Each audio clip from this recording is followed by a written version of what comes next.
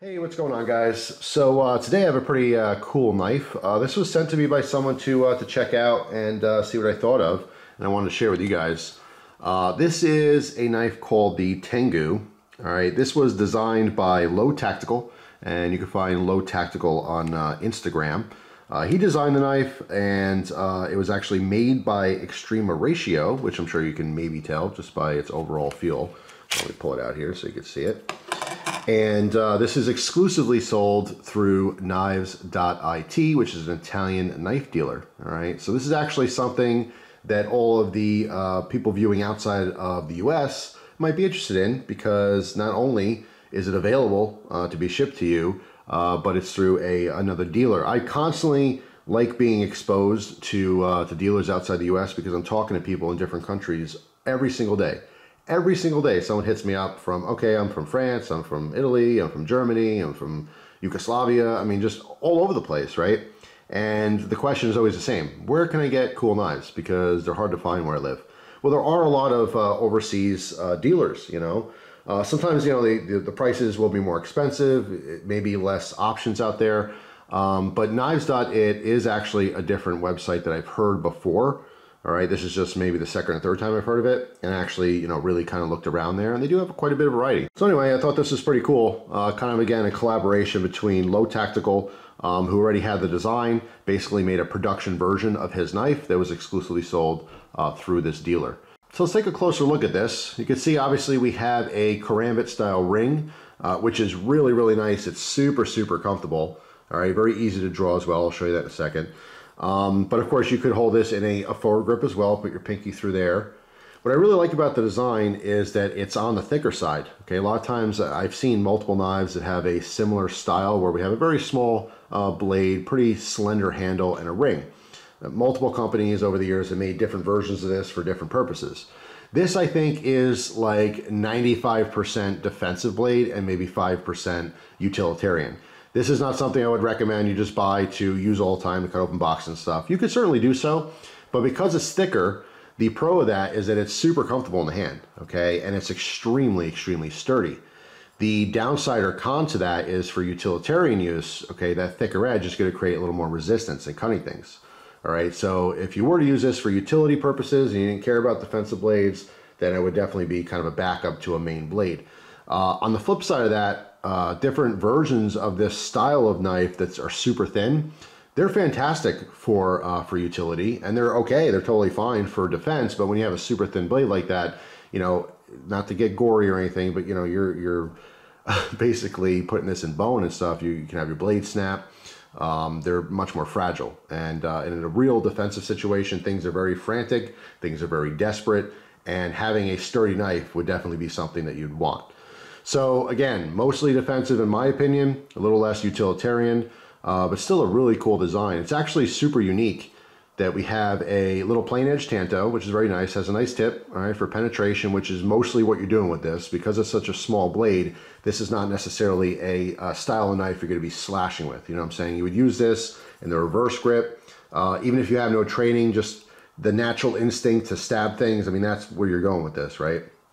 And in certain situations, if you do get this inside of someone a little bit, and I've seen different techniques like this, where once it's in there, you can literally just full force use your palm and you could push this thing all the way down to that ring. It's just nasty. It would definitely get the job done, let's say. But I mean, overall, I really like the design. It's just, I did want to put a heavy focus on the fact that I feel like it's more defensive than utility. But you can, of course, use it for utility if you wanted to. The little run of serration on the back would actually be very beneficial if that's what you wanted to use this for. So if you're not thinking about defense and you don't really care and you just want to have a backup knife or a boot knife, this would make an excellent boot knife. That little run of serration would really, really be helpful, you know, ripping open some extra fibrous materials. If you're maybe cutting through zip ties and stuff, you might have a hard time with this, this little tanto, whereas that would be a little more aggressive cutting.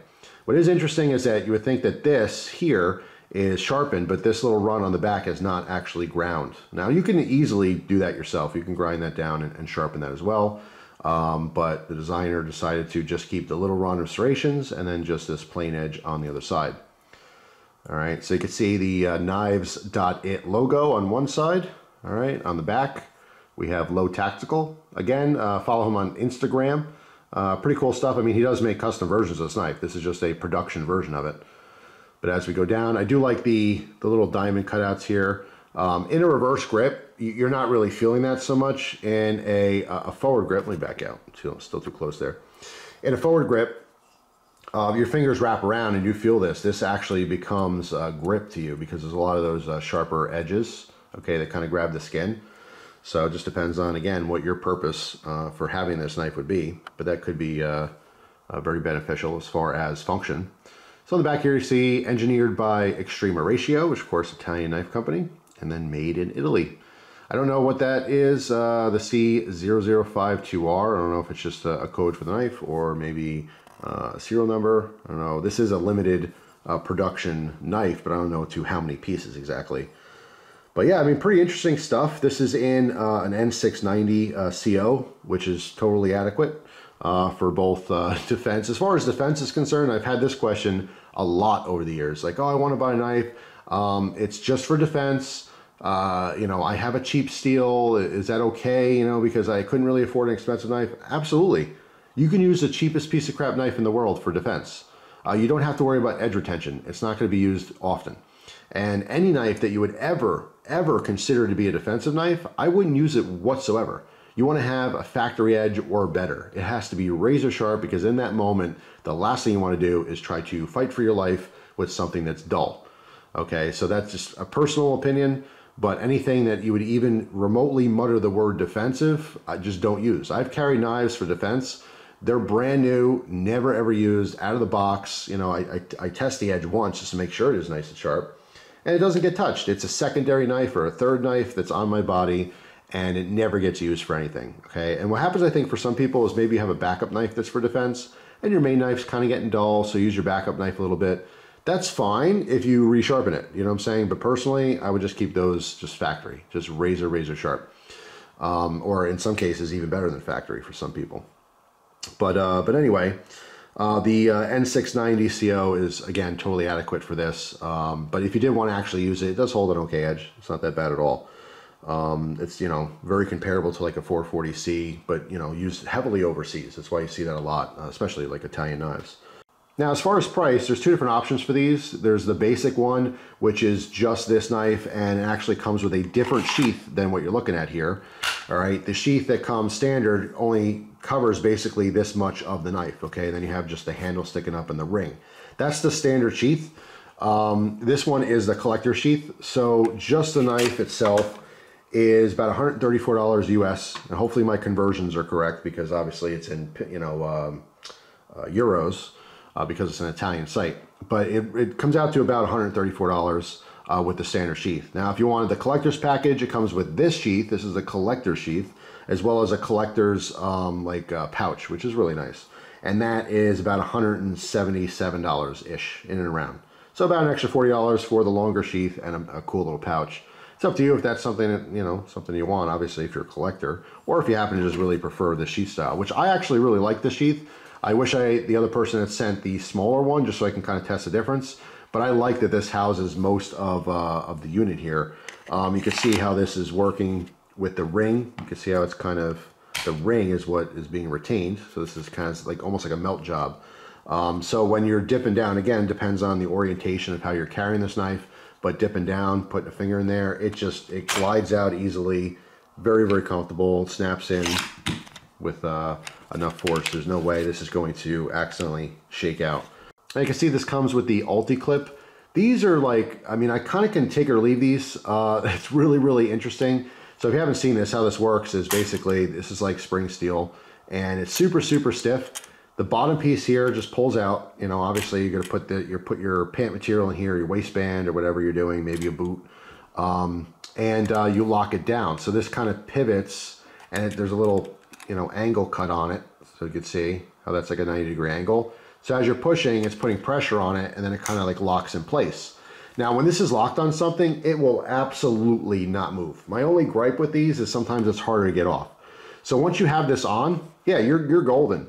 But if you want to take it on and off all the time, it's kind of a pain in the butt, because even once you lift that, there's still a lot of pressure to get the material out from under here, right? And especially since we have hardware right behind it. So imagine your material has to kind of snake between that. And again, it's just kind of a stiff thing. But, you know, as far as actual utility, it works really, really well. But obviously, if you didn't like that, you could take that off. You could see that we have the sets of grommets. There's 2, 4, 6, and there's another one down here and another one over there. And you can also see there is a hole to be able to, it's just like a drainage hole in case this happens to get wet or something. You won't have water soaked up in here. But I do recommend any knife, even if it has a drainage hole, if you think it got wet, take it out and rub it down with some oil just to be sure. And make sure your sheath is nice and dried out. But yeah, that's pretty much it. The Tengu, it's a really interesting knife. I do love this design overall. I really, really like as a backup knife. Again, you don't really have to be super trained in, you know, karambit style knife fighting or anything like that. Just holding this way, you have the full retention of the ring. So no matter what, unless your finger is broken off or cut off or something, you're not going to drop or lose your knife as long as you keep a grip on there. So having a karambit style knife or a karambit ring for a defensive blade is super, super advantageous in that respect. Obviously, you can use it similar to a karambit. You get a little bit more reach there. You know, you can flip this thing around, look really impressive and scary and stuff. But I absolutely don't recommend taking a knife out to intimidate someone unless you're actually willing to use it. Otherwise, keep it in your pocket and walk away. But yeah, I mean, again, really, really cool knife. Totally defensive, in my opinion. Having a thicker stock here leans itself more to be defensive. There is all those pros of it having all that extra strength because it is thicker. But if you like this style and you want something kind of more utility, you probably go with something a little bit thinner.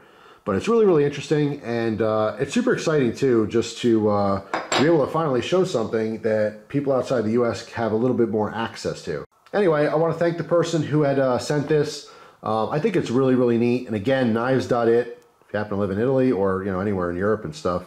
I don't know offhand exactly where they ship knives, but I would have to assume they would ship all throughout Europe and probably other countries as well. But it's really nice to have another source for, you know, a knife place outside the US. I talk to so many people, and every single day they're just like, hey, I want this knife, but I don't have it. I'm in this country. And they're bummed. You know, all the cool knives are America. But not so much. There's plenty of cool knives outside of America. You just have to know where to look. So very cool collaboration, very, very cool design. So big shout out again to Low Tactical.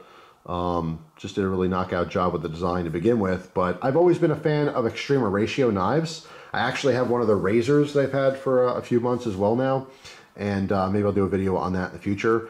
Some people don't like them just because they're, you know, kind of expensive, but it is what it is. I mean, not every brand is for every person, but I happen to have always had good experiences with Extrema ratio. Very good quality, very good attention to detail.